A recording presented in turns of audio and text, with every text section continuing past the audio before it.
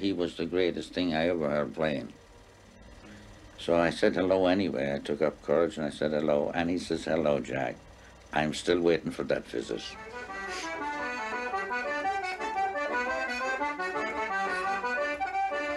So I went up, and I thought Paddy might play a tune, and he says to me, did you bring the flute? No, I says, I haven't been playing the flute. You know, he really told me off good for stopping. And he says, if everybody did that, he says, there's a brand of music that would die.